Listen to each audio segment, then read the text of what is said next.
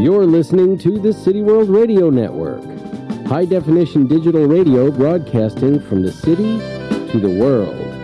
www.cityworldradio.com.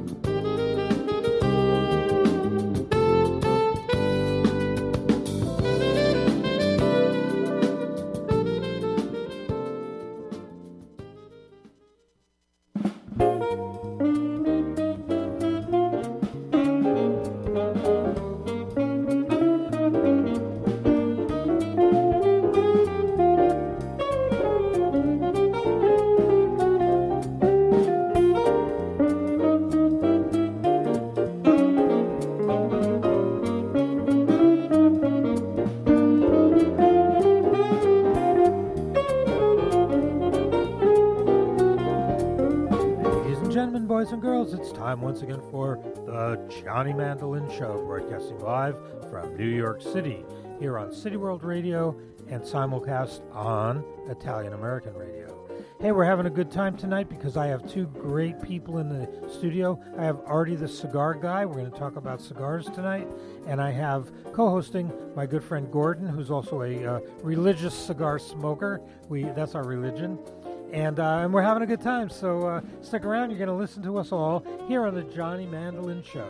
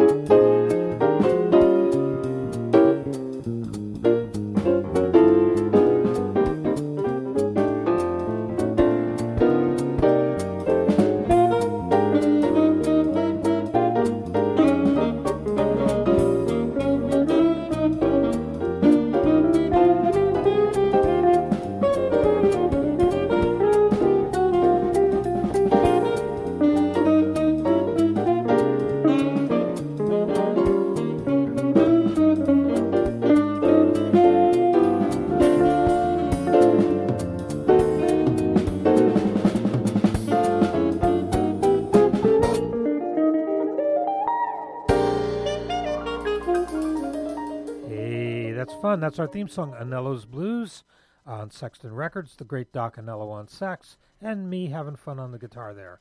That opens our show, and we have a wonderful show tonight. I think you're really going to enjoy it. Of course, I want to welcome everybody to the air, all our listeners around the country and around the world. Say hi to our friends in California. We have a lot of listeners out there. Our good friend Phil Gonzalez, who listens to our show and sometimes phones in. And then also our friends in Miami and in Chicago. We get a lot of great emails. I appreciate that. And in Rome and in Brazil and Serbia and all the other emails I get. We really appreciate those, so keep them coming. Our show tonight is brought to you by Sexton Records, and that's Cexton, Sexton with a C. It's sexton.com. Great jazz. So thanks for sponsoring our show tonight. So to the mic, I want to bring our good friend Arte the Cigar Guy and Gordon. How you guys doing? Fantastic. Yeah, it's fun, huh? We have nice weather in New York for a change. Finally. It's beautiful. It's not too hot. It's not too humid. There's a breeze. I'm so excited. It's really good. It's really good. Yeah. It's funny. I was in California for a couple of weeks, and the weather was just like this. And all my friends in New York were saying, it's 99 degrees. It's hot as hell. It's humid. And I said, well, it's nice here. And then I got back here. I brought the weather with me. You know, whenever you see California in the movies, it's always like, hey, bro, let's go to the beach. You know, and like it's like people always in their bikinis and stuff walking around. But then at one point I realized that California is the size of pretty much the whole East Coast. So that it gets cold. It gets freaking cold there too. You know what I mean? You'd think everyone's always at the beach, but there's not in San Francisco. There. Exactly. It gets pretty. See, that's just something that I always thought just from Hollywood, always telling me like, oh, we're gonna go to the beach, bro. You know what I mean? So I haven't been to the beach in many years, but I do live in California. Who was it? Mark Twain, who said the coldest winter I ever experienced was a summer in San Francisco. Yeah. Anyway, so not wrong. Yeah, we have some good times together, all our friends, and we have some wonderful cigars. And I have been on a cigar buying kick and enjoying them. So we're going to talk tonight about some of our favorite cigars and also some new things.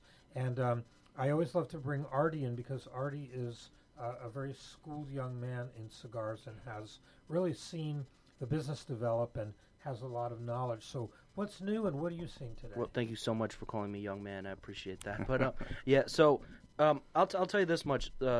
As of recently, as far as if we're talking about laws and all that, because sometimes when I come in, we bring up laws. I'll save that for a bit later, but it's not looking really good as far as cigars go and all that. But as far as for me personally, what I've recently really fallen in love with, and I've been smoking a lot and really contemplating as I smoke, is Lanceros. Are you familiar with that size? I have heard of them, but no. Yeah, it's usually around like a between 7 and 8 inches, and about like a 38 ring gauge. Yeah, quite slim. Yeah, it's small, but what I realize is you really taste the wrapper a lot, and the blend is condensed, so a lot of the static is gone. And the reason I bring it up is because, funny enough, Lancero was actually Castro's favorite size too, for that exact reason. And like, for instance, the brand Cohiba, right? When Cohiba was started in 1962, that was the first time they produced a Lancero size mass production. You know what I mean? Other than just guys rolling in the, in a warehouse somewhere like, hey, you want this? I'll roll this for you. But that was the first time they actually mass produced one of them. I got to try one. Oh my God, no! It's actually really something else. Now, a lot of people are turned off by it. Especially guys that are like size queens. Like big ring gauges. They like a lot of smoke, and obviously Lanceros don't give you that, but if you're somebody that wants to concentrate on flavor, it's something that a lot of people really do overlook just because they feel like it's, maybe I even hear sometimes say that it's like somewhat like a lot of like very feminine, so people don't want to be smoking that, you know what I mean? Because when you think of a cigar, you think of like see, you know what I mean? Like when you think of like a mafioso or a gangster smoking a cigar, it's usually this big fatty, you know what I mean? But at the same time, one of the most badass cigar smokers in history, arguably, Fidel Castro, you know how many assassination attempts he survived, right? He loved Lanceros. He loved thinner sizes, and that's why, like, for instance, come back to Cohiba. When Cohiba first produced some more sizes, they were all thin, small sizes, just because that was his preferred thing, and he would give them out to diplomats and stuff, So, just like I feel like the interesting history of Lanceros mixed with like all the Lanceros I've been smoking recently, some aged, some not. It's just something that's been super duper interesting because I feel like for a long time I've spoken about Lanceros, but I never really gave them the credit that they deserve. You know what I mean? Yeah, there's a lot of factors in a cigar: the wrapper, the filler, or the leaf inside, and we don't always talk about ring gauge. And so, I guess a good question is, how important is that really? It's difficult to say. I think it's pretty much everything, right? Because the bigger the ring gauge, the more leaves you need to use. The more leaves you need to use, the more. So, like, let me put it to you this way. Let's say I have a 60 ring gauge and a 30 ring gauge, right? It's not going to be just a half the leaves. You know what I mean? No. Because you can't just double up on the leaves and make it fatter, because then it just will not burn right. You actually need to manipulate the blend to make it kind of work.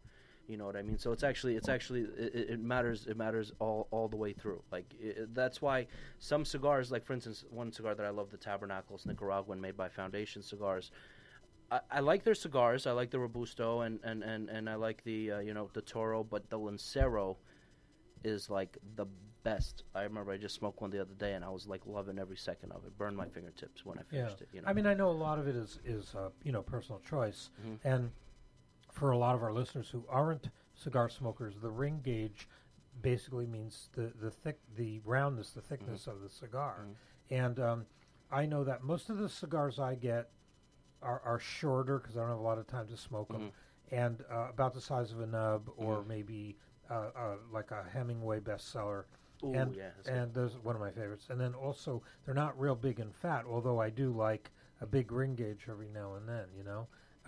I think it does affect the taste somewhat. In the size of the ring. Not just the size of the ring, but you brought up the Hemingways, the shape too. Like those figurados are awesome, and the reason they're awesome is because it helps your palate like alchemate to the cigar way better, in the sense that you start off with like a little small ember and then it builds up, right? And the difficult thing about those shapes is if you don't know what you're doing, it could burn strange really easily. I think you know what I'm talking about. Like if you miss it by a little bit, scorch the side, that's it. It's gonna canoe like crazy. But if you do get it just right, you get this kind of evolution with the flavor that you wouldn't get if you just lit up a normal cigar, which I think is awesome. I love those sizes. Yeah. I usually get my ultimate standby is it's a Arturo Fuente Hemingway, and the size is called bestseller. They make short story, bestseller, signature, but the bestseller is just a really awesome cigar. I'll tell you, if you're a fan of that shape, something that you might want to dig in, like check out. It's called Cuaba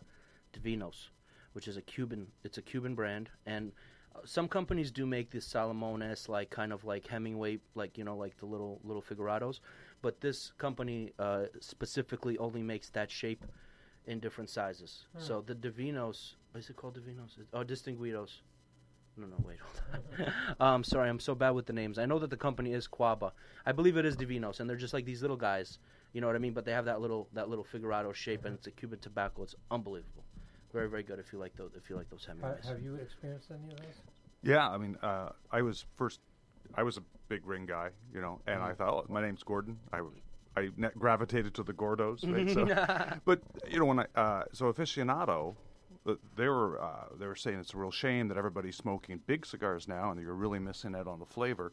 So I started to go for the smaller ones, and I love the Tabernacle, which you're talking about. That was, and I'm just thinking, I tried a couple of Lancero sizes, and I thought, it's also a little bit of an easier smoke. You're not sort of continually drawing a lot on it. So I think there is a lot to be said about that. We're fortunate that we have so many different options, so many different brands, so many different styles, and every time that you kind of discover a new one, it's a little joy to find a cigar that you didn't know existed, and suddenly, or size, or ring gauge, and suddenly it's like, wow, your eyes are open to that. In a way, it's a lot like trying different really good wines, where you might have a California Cab or something from Italy, like a Nero Diavolo from Sicily, or a Montepulciano Abruzzo, and you just go, wow, this is a really different but great taste. Because so I'm just want to preface by saying I'm not a wine guy at all, but you mentioned a couple of different like regions, and it's all about the soil. If you think about it, like you taste all these different wines. The grapes take like the kind of quality of the soil. You could taste a little bit of the earthiness. Same thing with tobacco, right? Depending on where you grow it, it gains a different like kind of characteristic, and that's what's so fantastic about it. So, an example, I could take, let's say, a seed, let's say Connecticut broadleaf, which is grown here in America. I can grow it somewhere in Africa, like where they grow Cameroon leaves, and get a completely different leaf. Kind of like something with characteristics of a Connecticut broadleaf, but some flavor profiles that you would get from that African soil, or maybe like Indonesia has very powerful like volcanic soil. Get real earthy flavor, chocolatey notes. You know what I mean? Nicaragua has similar soil to that, but I would say Indonesia is even more volcanic. Grow that there, and you'll get something completely different. And that is the beauty of the cigar industry, that even if there's somebody willing to like push the limit, like try new things, there's always going to be new stuff to go with, because we're pretty much, it's almost like breeding. It's where you grow it. We have the whole planet and tons of different seeds to work with, and if we ever run out of seeds, we can just frickin' make new ones. You know what I mean? Thank you, science. No, it's wonderful. That's really true. And just like I said, like wine, you are what you eat. So as those cigars eat the nutrients, you're right, they get absolutely right. And there's so many new countries to have try from too. Ecuador, and Brazil, and Mexico, and there's just people that are planting. There is a little bit of a dark side to it. You know what I mean? Because these countries that have all this like agriculturally like lush land, you know what I mean? Let's say they start putting tobacco there, and now it's like less land for food for people to eat. It's always a compromise. And and that's a huge problem, because let's be honest, the people that benefit from the cigar tobacco are not the people that are rolling it, growing it. You know what I mean? Like the guys like us hanging out here in the city, in New York City, you know what I mean? On top of that, tobacco is actually quite it's an interesting plant where when you grow it, it's very difficult afterward to grow other crops because it changes the composition of the soil in a way where it's only like really beneficial to tobacco. The reason I know this is because I own a farm in Moldova, and I begged my family there when I lived there for about a year and a half to grow some cigar tobacco. I had seeds with me, and they wouldn't let me because they're like, it's going to mess everything up. Yeah, it changes the Buy dynamic. some land, stop bothering us. You know what I mean? So, it changes the dynamic of the soil. yeah, I'm sorry if I'm being a bummer here, but I just want to give both sides, you know what I mean? And I think cash crops versus food crops, it's always, that's just a challenge, and it's about distribution of wealth, and it's about, keeping sensible limits wherever they're planted. But, you mentioned Moldova. I mean, is there cigar tobacco being produced in Eastern Europe? Wait, cigar? Yeah. I don't believe so. Cigarette for sure. Cigar tobacco, for sure, no. It's just because the climate is okay. So the climate is actually not bad, right? Because maybe it needs a little more sunshine. The main city of Moldova where I lived is very similar to New York climate, which isn't particularly the best for growing those kind of crops. It's all about day-night cycles and all that. Temperature, you know what I mean? Like the composition of the soil, migration of bugs. You know what I mean? Absolutely, so many different. Because the thing about cigar tobacco is you don't want to put pesticides in it, right? So it's very important how you grow this tobacco. Using the best kind of techniques to keep away all the pests without actually putting pesticides on it. Sometimes you got to kind of do like mild pesticides just to because you could lose a whole field. You know what I mean? But the main key, the main whole shtick of tobacco, cigar tobacco, is this is natural, this is organic, this is the nitty gritty, this is the way they've been doing it 6,000 years ago, before America, before Columbus, all that. This is we're going to keep that going. You know what I mean? And that's pretty much it hasn't really changed that much, other than the fact that it's just become mass produced. Instead of a guy just growing a couple crops in his backyard, it's just become a whole bigger operation. I think that has definitely changed. But if you're talking about the techniques for aging, growing, this and that, fermenting, it's actually pretty much all the same thing. The techniques really haven't changed. Yeah, it's an old science, and and it's constantly they're finding new ways to do things. I'm always fascinated by watching a cigar roller do it by hand, and put the leaves together and create what looks like a big bunch of stalk of these big brown leaves, and out comes this beautiful cigar. I love that because I do a bit of rolling at home, and whenever I roll in front of people, it always looks like shit. You know what I mean? They're like, "What is this garbage?" And I'm like, "Wait until the finale." Because what happens is you bunch up the leaves, right? So then you have this but just giant bunch of leaves to put together. And that looks nothing like a cigar. It looks like a dude holding leaves, right? And then you have to put them in a binder, and then they just look like a lumpy bunch of leaves. You know what I mean? Still nothing like a cigar. Maybe something like you would see in a cartoon. You know what I mean? Like a cartoon cigar. But then you have to take that and put that in a mold, right? And then after you put it in the mold, what you get is a very smooth tube, but it still has all these lumpy depressions in it, because it's taking that lumpy tube and kind of compacting it into a smooth, nice and smooth, tube. And then you put on the final leaf, which is the wrapper, which is the most beautiful and the most delicious. Everything, pretty much the creme de la creme of cigar leaves. You know what I mean? It's the most expensive as well. And then you put that on. You know what I mean? And then what you have after all that is this nice, smooth, beautiful-looking cigar. And that's when it just looks like a cigar right at the end. Right. Everything before that looks like crap, to be honest. Yeah. Interesting. No, it's truly an art form. And, I mean, when you think about it, there's not a lot of handmade products left in the United States. It's either being injection molded or hammered out in China or Vietnam. And it's very hard to find handmade products. Every premium cigar is handmade. I mean, every really good cigar it's not coming out of a machine like a cigarette. So I think that's really good to know, Well, you want to jump in on that, or should I? No, I'm interested to hear more. Yeah. So the thing is that recently they've kind of changed it around a little bit, where you can actually make a hand-rolled cigar, and if I know this is radio, so I'm doing quotation marks, and but with the help of a machine. You know what I mean? And it's pretty much, if I were to try to describe it, nobody would understand anyway. But you put in the leaves, you crank a lever, you apply a little glue, you crank another lever, boom. You got a perfect thing, a perfect cigar. And here's the key: when you have machine-made cigars, it's usually short fillers. Short fillers when you take the tobacco and just chop it up. Like a cigarette. Yeah, and that sucks, right? Because it gives inconsistent draw, inconsistent flavor. It works in a cigarette or whatever, but it does not really doesn't work in a cigar. And so that was the that's like cigarillos, and like a company has like scraps, so they do like factory like output, like they make a bunch of them with the scraps, and they sell them for like $2 a piece, but it's like really good tobacco, aged for like years or whatever.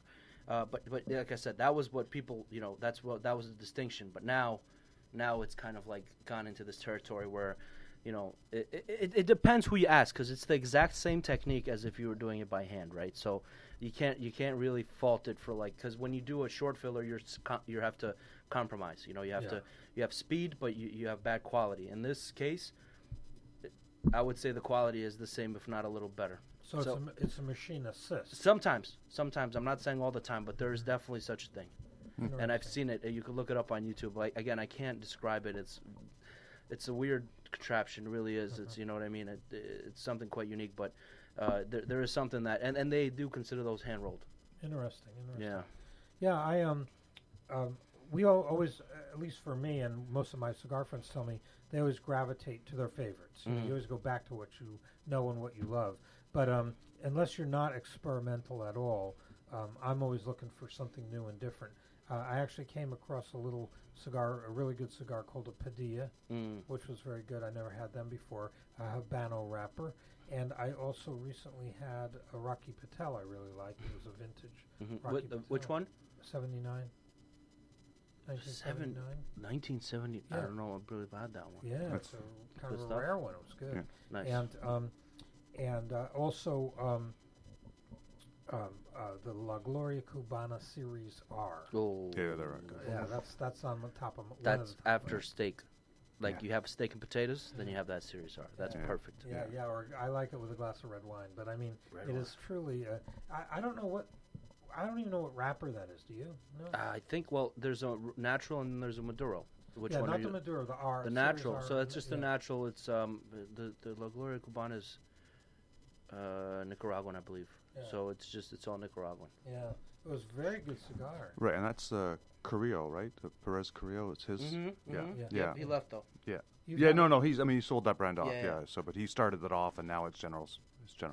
And you've had those cigars. Yeah, I'm preference is the Maduro, as you know. I like the Maduro wrappers. I second that. Oh, Maduro's are great. I like the Maduro too. I just can't have too many of them. Yeah, no, it's definitely a stronger bite. But I've had both, and but I like them both. But I definitely prefer the Maduro. Yeah, the Maduros are just so great. They're just a little powerful. Yeah. And after a couple of those, you start, I don't know, tripping. I think it's. Maybe stick to you, one. You guys ever had the Cuban? No.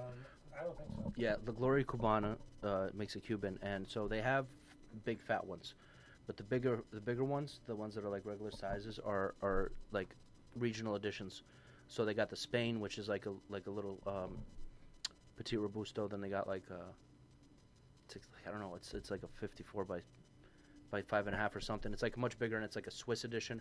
But then you have the normal release ones, which they're slowly cutting down. But all the normal release ones, like they're called the Medeo de Oro, which is the gold medal, and like the number 1, 2, and 3, and they're all thin. They're all like I bought a box of them, and they're like thin as hell. But I'm telling you, I went into this unprepared, like thinking, like, okay, another Lancero. Let's do this. This shit is tough. It is tough. It is a strong. It's arguably the strongest Lancero I've ever had in my life. It really beats up your palate like no other cigar with that size ever has. Even that Tabernacle that we spoke about, that's a dark ass cigar, but this thing is vicious. Very vicious cigar, but the flavor is just unimaginable. What real secret is, when you're smoking that, you need like a really stiff ass drink to clean your palate, and you're good. Yeah. You know what I mean? But if you don't have that stiff ass drink, it's gonna it's strong. It beats you up. Yeah. Well, it's funny because I always drink when I smoke. Like if I have a cigar, I have to, number one, my favorite drink in the world usually is seltzer. Carbonated water, club soda or seltzer. New York does it best. Yeah. And it's funny. I was just in California, and I went to about 7 different convenience stores, and nobody had seltzer. What? No, Nobody had seltzer. and it's the craziest thing. It's the same in the Toronto area. I Yeah. go, and first, then they don't call it seltzer, but secondly, it's like club soda. That's it. And Yeah, there's no I couldn't even flavors. find club soda in some of these places. They had, all these different juices and drinks and Gatorades and Coke and Diet Coke, and I don't drink any, flavored sodas, but That's so good. weird. and I love to have It's a strange a salsa. thing. Then Yeah. secondarily, it has to be with some alcohol. My favorite go-to is a glass of red wine, preferably Italian, but not necessarily. But also, I've very recently, discovered whiskeys, both Scotch and bourbon. And this is new to me because I never really drank any hard liquors. It's a little unusual for a cigar smoker to say I've never really. Yeah. I really haven't because I grew up in an Italian home where you had wine, and then afterwards you had sambuca or amaretto or a little amaro. So you didn't really have a lot of those heavier liquors, and I really never experimented with them. And most recently, well, not most. I'm talking the last couple of years. I've really enjoyed my cigar with some, whatever, Johnny Walker Black or something. I feel like when it comes to harder liquor, and I've had like a similar kind of thing going on too. I used to never drink them. I mean, no, actually, I've drank them for like the last 10 years, but I remember not liking them at all. But I feel like there's a certain point where you give in. You know what I mean? Like you kind of let the pain come, and then after a certain while you welcome it. Yeah. You know what I mean? It's a very like it's kind of a weird dynamic. But And I know then you move further, and then there's nothing else we'll do. Yeah. right? Now you miss the old good old days. You know what I mean? And that's what I noticed. Like, because I remember when I first started, like I smoke cigars, and people would give me like alcohol and like a whiskey or not, and I'd be like, I don't really do this, but let's try it. And you would try, and you'd be like, this kind of, so, nah. You know what I mean? Like this hurts. Like this burns. Like what the hell? There's no ice in this. Like what's going on? And then after a while. I won't lie. It's just kind of like trying to fit in. You're like, oh, yeah, I'll take some. Sure, why not? Like, get a buzz going, whatever. And then after a while, it's like, hey, can I get a little bit of that? You know what I mean? Like you start, and especially with cigars, the way it's like a refresh button on your palate. It's amazing. You know what I mean? And eventually, somebody's like, hey, you want a little ice in your whiskey? You're like, no, back the fuck up. You know what I mean? Like, get that out of here. You know what I mean? So, I do like it on the rocks, but yeah, I know what you mean. You like it pure. Because you just taste everything. You taste absolutely you could, that's it's like the deep dive. Yeah. You know what I mean? It's like it's like jumping into that pool of whiskey, Yeah. Well, that's why I said I think a drink, whatever your drink is, but a drink with a cigar can really enhance the flavor of that cigar. In particular, whiskey, or in my case, red wine. But yeah, it's all good. Well, you listen to the Johnny Mandolin Show here. I've got Artie, the cigar guy, and Gordon here, and we're always having a good time talking. I would just want to point out that we have a very good friend. His name is Bob DiRusso, and Bob has a group on the Meetup group. It's called it's meetup.com, and it's called the Friendly Cigar Group. So if you're in New York or Jersey or in the surrounding areas, we usually get together and meet up once in a while, like twice a month, and have a nice cigar get together. If you'd like to join, go to meetup.com, look for the Friendly Cigar Group, Bob DiRusso. There's also a rooftop event this Thursday coming up, which is also online on meetup.com with the Friendly Cigar Group. Thursday night, get together, have cigars on the roof deck, which is beautiful in New York City in the summer. Absolutely, yeah. Not to be missed. Yeah, not to be missed. And I want to thank everybody for listening, but we're not going anywhere. We're going to be right back on the Johnny Mandolin Show. We're broadcasting live on City World Radio, and we are also broadcasting on Italian American Radio. And I want to thank Sexton Records for sponsoring the show. And we're going to be right back. We're going to have a little music. This is actually, we're going to play something on a brand new CD that I have. The CD is called Tonight by Johnny Mandolin, and here's the title song. We'll be right back.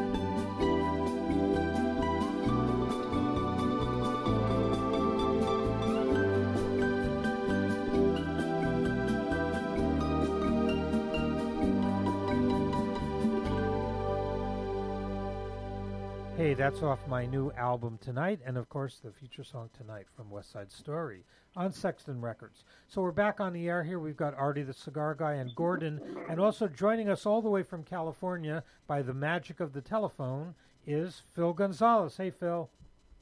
Hey there. Welcome. Thank you. How are you guys doing? Fantastic. Great, man. Really good, man. So you said you have a few cigar tidbits for us here. Yeah, I've got like 5 fast rules to not looking like a total newbie when it comes to cigars. So the first one is that size matters. Selecting the cigar size is counterintuitive. Cigars with a narrower ring gauge are actually stronger than cigars with a larger ring gauge. The trick here is the tobacco to air ratio. Bigger ring gauge cigars are normally mellower than smaller ring gauge cigars. So if you're a newbie to this experience, a large cigar would normally be a bit milder, okay? Now, I've got my notes here, so just bear with me, okay? All right. Okay, the second one is on lighting. So don't worry about matches or cedar spills or any of that here.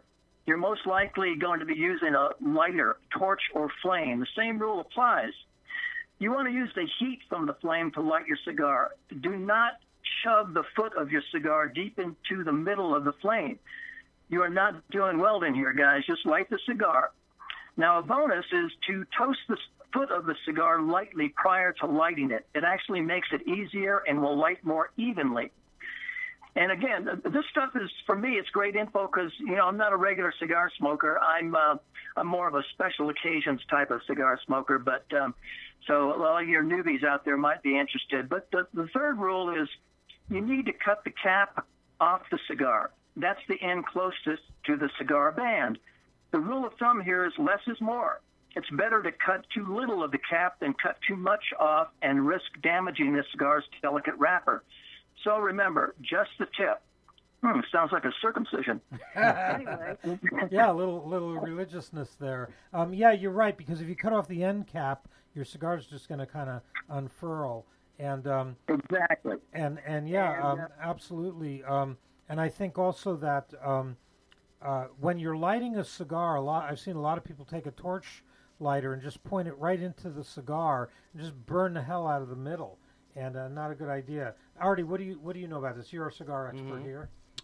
Well, yeah. So pretty much, here's what a lot of people don't tend to understand: the hottest point of a flame is actually right above it, right? Not in the center of it. So what you'd want to do, let's say, like personally, I wouldn't really use a soft flame unless I'm smoking a cigarillo.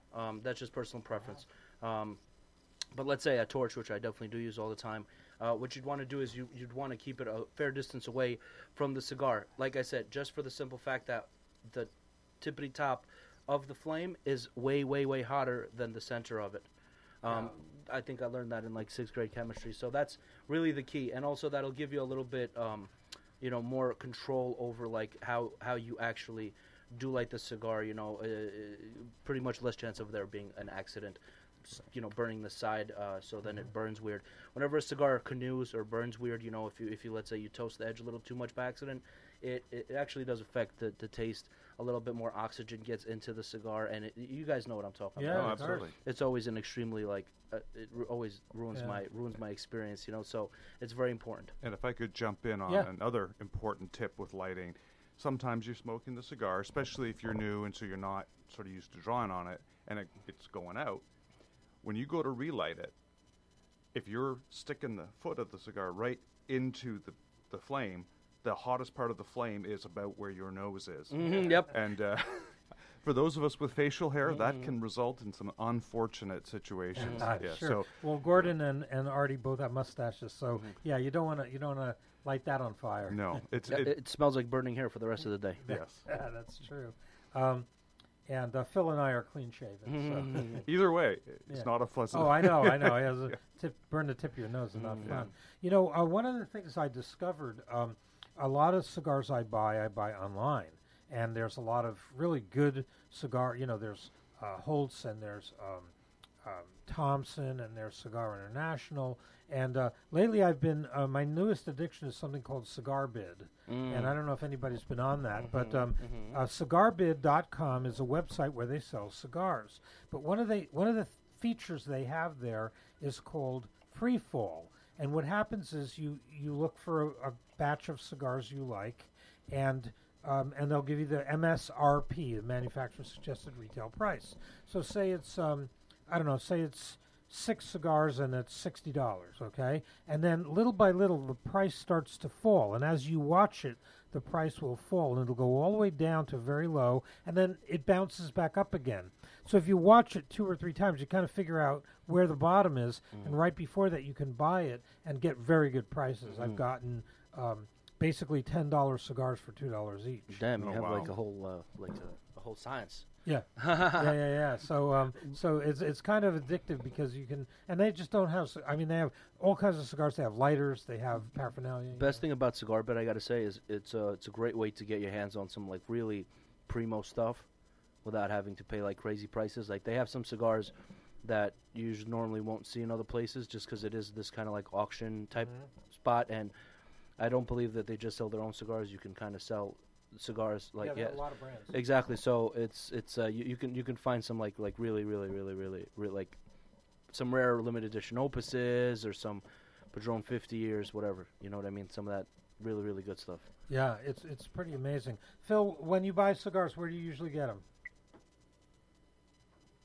Well, as I said, cigars are usually a special occasion for me, and tell you the truth, if I'm at an event or something, the cigars will just be given to me, and they're usually pretty nice cigars. Yeah. But there are a couple of cigar stores in the area that sometimes I'll go in and just check them out. But usually, like I said, I've received a lot of great cigars. Actually, you've given me some great cigars. Yes, I have. Well, I don't like to smoke alone. Not to mention your. By the way, I want to do just a quick mention of how much I've enjoyed your CD. I love the music, man. Appreciate it too. Well, thank you so much, Phil. That's tonight, my new CD. Thanks, Phil. Phil is also a really great musician, and I had the pleasure when I was in California, the privilege of actually being able to go into the recording studio and play on Phil's new album, his new song. So how's that coming along? It's coming along good. We're still working on some new material, but the one you worked on with me is complete, and I'll send you a copy of it. That's great. We'll air it. Phil Gonzalez from California. Phil, what kind of music do you play, if you don't mind me asking? I would call it adult contemporary. Oh, it sounds. If I had to categorize it. I'd love to hear that. And well, listen, you guys, it's been great talking with you. Can I leave you with one final quote? Yes. It's from the great Winston Churchill, and he said, "Smoking cigars is like falling in love. First, you are attracted by its shape. You stay for its flavor, and you must always remember, never to let the flame go out." Yeah, that's sweet. Beautiful. All right. That's great, Phil. Thank you, and have a good time in California, and I'll see you when I'm back there. All right. Sounds great. Have a great night, you guys. Thanks for calling in, Phil. That's Phil Gonzalez from California. Hey, I love radio. I just love radio. But we were talking about Cigar Bid, and I found that you can get a whole box or you can get 5 cigars. And I mean, a lot of cigar online will sell sampler packs too. But I've gotten some very good prices there on the Free Fall at Cigar Bid. Anybody else? Any gems you found? No, for me, I just use JR Cigar. I have no patience, right? So yeah. I looked at the auction sites and I just thought, I'll have to spend 2 minutes figuring this out. I'm done. Yeah. Well, I also buy in stores too, but usually when I'm there, Yeah. To be honest, the last, let's say, 10 boxes I purchased were all outside of the U.S., so it's tough. I can't really chime in too much because I'm mostly as far as my domestic cigars, so I used to work at a cigar lounge. So if I was buying anything, it was from there. You know what I mean? That's where I was exposed to most of the domestic stuff. So if I do shop online, because there's no guy I can go to buy a box of Cubans, at least not anything where I feel like legitimate. So I would just order from Switzerland. You know what I mean? And just so that's usually where I get my stuff. And it's a little tough. It's not really it's a kind of a different situation. Yeah. You know what I mean when Yeah. it comes to buying Cubans. Yeah, and there's a lot of people around the United States that their nearest cigar store is 250 miles away. Yeah, so, sure. so that the online has become a real important thing. Now, here's an interesting thought, and here's a question, Artie. You might know the answer to Okay. this. When I was very young, and actually how I began cigar smoking at about 12 years old, my grandfather, who was right off the boat from Sicily, pretty much was the one who I spent most of my time with in my younger days, and he always smoked a cigar. He always had a cigar with him. And usually he had one of two brands. It was either an Italian cigar called Di Noble or an Italian cigar called Parotti, P-A-R-O-T-I, Parotti. And he, and sometimes these were soaked in rum or anisette or something. And he'd always smoke one of those, and they were kind of hard, but actually they were pretty flavorful. They smelled like licorice. Yeah, or like whatever they were dipped in rum or whatever. Whiskey. So I'm sorry. Was there a question? Yeah, the question is, are you familiar with those? And, Of course. Yeah. Tell us about Oh it. hell yeah, they're awesome. So they're old school style. They're rolled, really like it's in the style of a fuma. So a fuma is a cigar that is the roller's private cigar. When you roll your own cigars, like if I roll my own cigar, I don't take too much effort into it, into the shape. I focus mostly on the way it smokes and the flavor. I don't really care how it looks, right? Because it's why am I going to take an extra? So that's what it is. It's almost like a farmer's cigar. You know what I mean? So it's got that nice rustic shape. Normally when people smoke them, they chop them in half because it's not.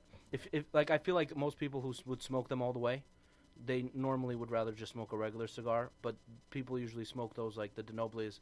I'm not familiar with the second brand that you mentioned.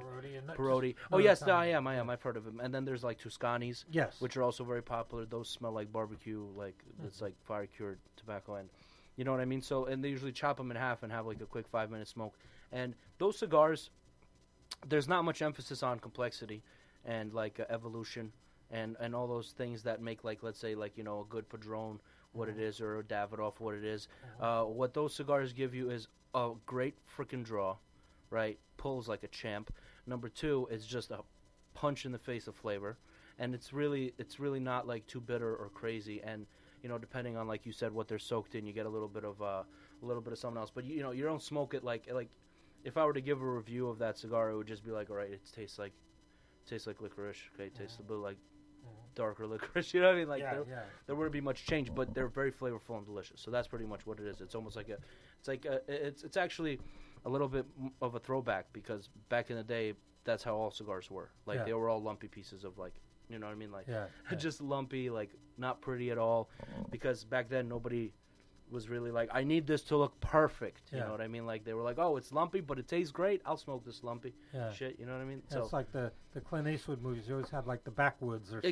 Exactly. That's what it. Yeah, that's what it is. It's like it's a bit of a old school style of cigar, like rolling. No, it's interesting. It's just another branch of the many branches of cigars. But I do like them now and then, every once in a great while. Yeah, like I said, they're not like if someone's like gonna ask me like, hey, I want to try something amazing. I'm not gonna be like, try this Tuscany. You know what I mean? But if someone's like, hey, I'm grilling some burgers in the backyard, like, hey, let's chop this shit in half and smoke it. You know what I mean? The smoke of the grill with a little bit of the like little bit of the barbecue flavor of the Tuscany or like sweetness of a Di Noble is nice when you're sipping a little bit of something. It's nothing serious, but it doesn't have to be. That's the whole point. Yeah, right, exactly. And as seriously as we take our cigars and as particular as we are, a lot of times a good smoke is a good smoke. And the thing, people say, well, why do you smoke cigars? Well, really, for me, it's the ultimate in relaxation. It's the one time where the phone's not ringing. I'm not, talking to a client about trademark law, and I'm not trying to figure out what we have to do next on the radio station or what CD I'm producing next. I just kind of zone out, and that's my time to just relax with whatever beverage I'm drinking, alcoholic or non-alcoholic. Yeah. I'm sorry, I just want to cut in real quick, but that's the beauty of cigars, right? Because they work both ways. Because when you're sitting down with somebody discussing some sort of business plan or trying to figure out a sort of like let's say you have a business partner or you have somebody that you're working on a project with, You light up a stogie. You bring out a piece of paper with a pen, and then you just start. You know what I mean? Like smoking usually gets the creative juices flowing. Yeah. So it's great for both. It's great for when you want absolutely nothing in your head, and it's great for when you want to think too. Yeah. You know what I mean? So that's why it's awesome. I'm sorry. Yeah, Gordon, no, you were saying? no. I was just, but I do feel the same way.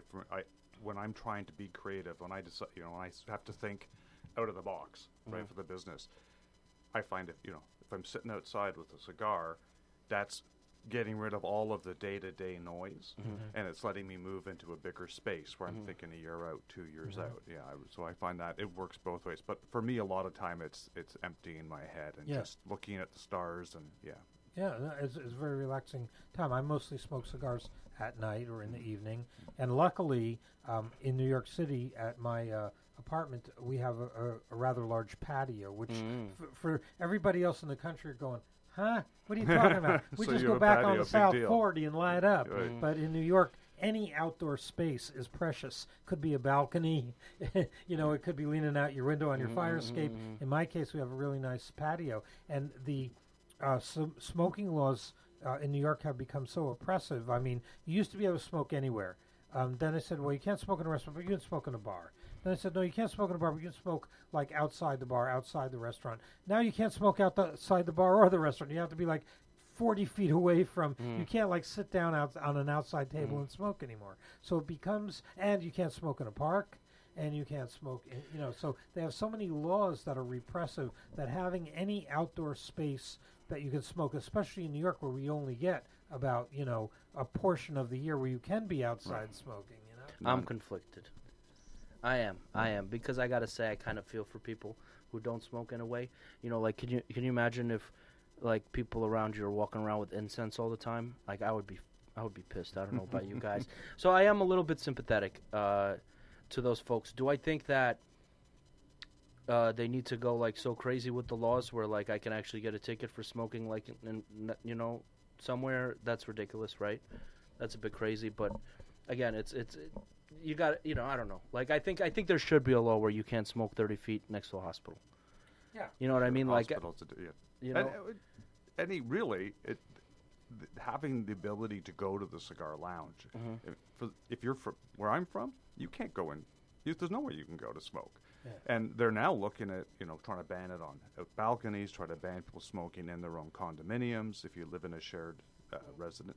Because, and I must admit, I'm sympathetic again, right? I don't want to be with, next door neighbor or above and sharing a ventilation space with someone who's smoking all the time. So. But the thing is that I feel like bars and restaurants, like I think you should be able to smoke in bars and restaurants, and I'll tell you exactly why. Because I feel like that's the business owner's choice, right? Like I feel like he's paying a rent. Exactly. I feel like the business owner should be able to choose. Like, okay, well, I want customers that don't like smoke, so I'm going to ban smoking in my restaurant, or I want to allow smoking in my restaurant. So, I'm going to lose business, but that's my choice. Yeah. You know what I mean? You may gain business, too. Well, it goes both ways. But what I'm saying is I feel like it should be, if I have a business, I should be able to run it as I like. And I understand that, businesses have certain criteria like health codes and all that. And maybe that might be, like, delving into that kind of territory, and that I don't know anything about. But, I mean, like, before it was allowed, you know what I mean? And now it's not. It's kind of. I think it makes no sense. Well, it really does sometimes. In my opinion, the laws get pretty oppressive, and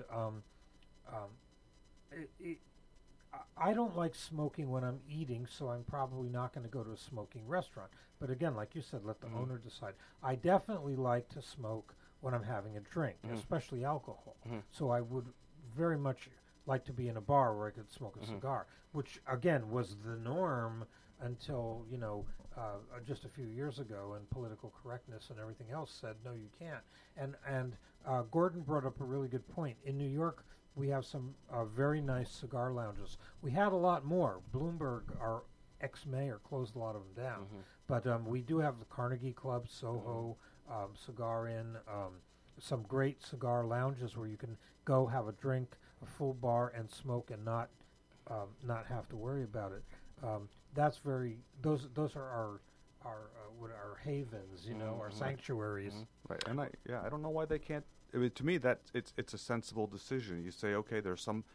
if those places become too packed, so nobody can get in, then you're like, well, we need more of them. Yeah. I don't see that. You can't make more. No. It's illegal. Yeah. Well, but you could change the rules, right? So of course. In terms of setting the rules, it's like, look, we have some of these. They're well attended, but not overly busy.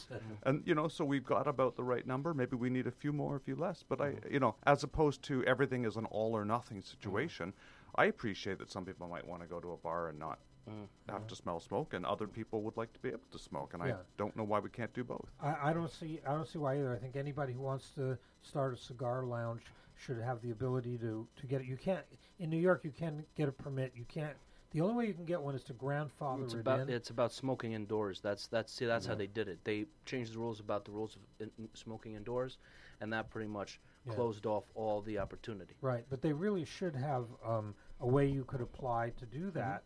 And they mess with the laws because there are a few lounges that have been able to be open, but the problem is, number one, they have to be like a cigar store that has a little place to smoke, and number two, you can't serve alcohol. And what do most people do when they smoke cigars? Yeah, they want to drink alcohol. So. Real quick, you mentioned that these places are quote-unquote sanctuaries, and I think that's a wonderful term to use because it almost, like, I don't want to sound like I'm complaining or victimizing myself, but it almost feels like it's under attack, right? The whole cigar smoking scene, like as far as the federal laws, the state laws, the tax laws, the city the laws. smoking laws. It's like, yeah, right. So there's always like legislation kind of like feels like you kind of being put down. It's obviously not as bad as other things going on here in America, but it's one of things that affects us, right? But there's one place. It's like almost like you said, a sanctuary. It's called Paley Park. You guys know about this? I heard about it. No. Paley Park is freaking awesome. Like, some of my facts are going to be wrong, but that doesn't matter that much, right? So it's owned by like the owner of like one of the pharmacy branches, like CVS or Duane. I don't know. That might be wrong, but it's some rich guy, and I think his name was Paley or whatever. It doesn't matter. It's this park. It's in Midtown, and it's specifically made for cigar smoking. So it's like it got this nice waterfall backdrop. I don't even remember the address. You see it, but we can Google it. You can Google it. Yeah, it's Paley Park. I remember someone telling me. I didn't remember the name of the park, but I remember they were saying it's this great park and you could smoke outside. It's specifically made. Park. Yeah, it's specifically. It's owned by a private company just because some rich guy in New York got pissed off that all this like stuff was going down, and he decided to make this, like as you said, sanctuary. And it's outside and it's wonderful. And you go there and somebody will give you an ashtray and they'll clean the ashtrays. It's great, and all for free. All this comes out of a private fund or whatever. Yeah, it's called Paley Park, Paley Park, and it's 3 East 53rd Street, New York City, 10022. So that's 3 East Paley Park. Closes at 8 p.m., opens at 8 a.m. Great information, Artie. It's awesome. It's awesome. And I personally do not know any other spot like that in the whole city. That's great to know. Yeah. I mean, you just gave us a gem. Yeah, absolutely. Next nice day, Well, ladies and gentlemen, we're coming to the end of our show, Johnny Mandolin Show here. I want to thank Artie, the cigar guy, and Gordon, my cigar smoking buddy at a Friendly Cigar Group, and of course I want to thank Jade, our engineer, who's wonderful. Jade, what kind of cigar do you like?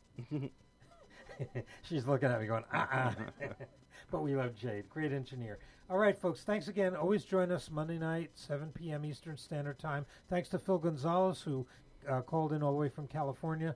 We love you guys, and thanks again. And you guys, of course, my question is always, will you come back? Hell yes. You know That didn't take a second. All right, thanks again, folks. Listen in. Don't touch that mouse, because we got a lot more shows coming right after the Johnny Mandolin Show here. Thanks to Sexton Records for sponsoring us. Good night, everybody. Good night. Yeah, good night.